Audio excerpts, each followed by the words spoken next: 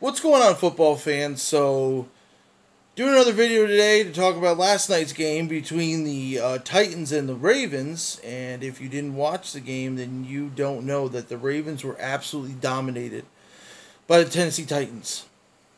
I'll say that again. The Ravens were absolutely dominated by the Tennessee Titans. So, in 2 weeks, the Tennessee Titans have beaten New England at home and Baltimore at home.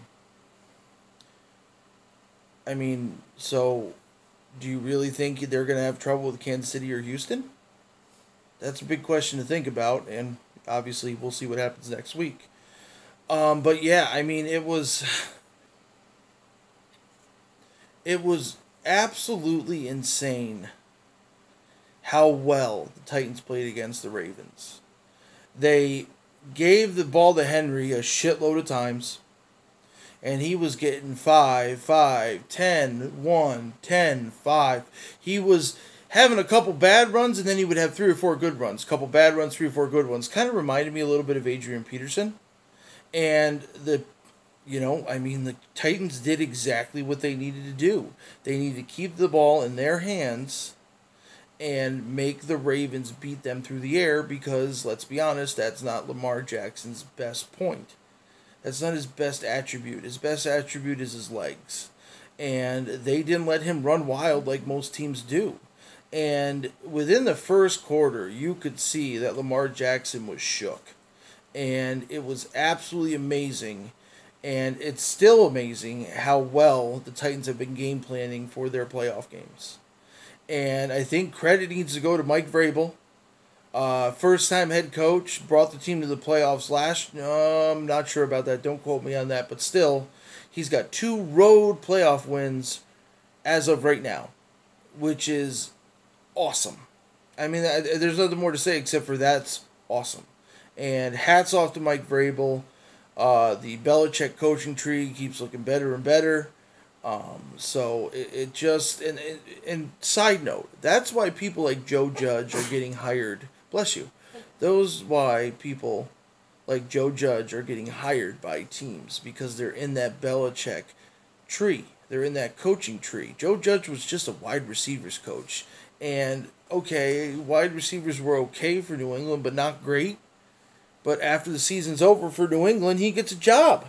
And, it's because of the team. It's because of the coach. And Mike Vrabel is helping out that by winning road playoff games. And especially beating the mighty Patriots and the mighty Ravens. You got 2 guys. He's beaten Tom Brady and Lamar Jackson in the same postseason. Imagine if he beats Patrick Mahomes. That's probably going to be one of the best stories that we've had in a long time. So, getting back to the game. The Ravens were off their game. There was miscues. There was turnovers. And you know what? The one thing that Lamar Jackson hasn't had in the last 3 months is adversity. He hasn't had any trouble with any of these teams. And if he had a little bit of trouble, he was playing against teams that they didn't take seriously, and they would be able to come back. I think they did the same thing here with the Titans, and the Titans didn't let him come back. So, Lamar Jackson should win the MVP. I don't know if anyone's going to change their mind now because of what happened in this game here. I don't think it should because Lamar Jackson had one of the best years ever as a two-way quarterback. So, he was just like Cam Newton in 2000, when they made it to the Super Bowl. And he won an MVP there, and I think Lamar Jackson deserves the MVP here.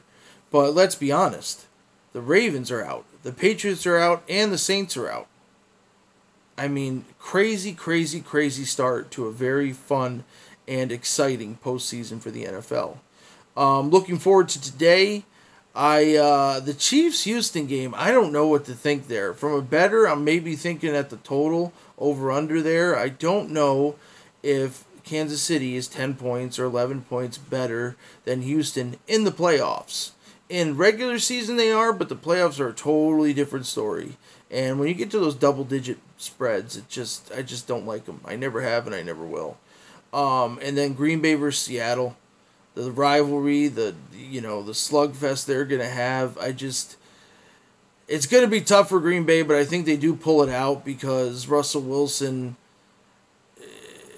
It's almost like whoever's at home is the team that wins in the Seattle Packers rivalry. So you got to go with the Packers here. Packers have had a great season this year. The bye, they might come out a little bit shaky, but I think they'll be able to rebound well. And like I said, it's going to be interesting to see what happens because the 49ers are hosting the NFC Championship. Now it's just who they're going to play.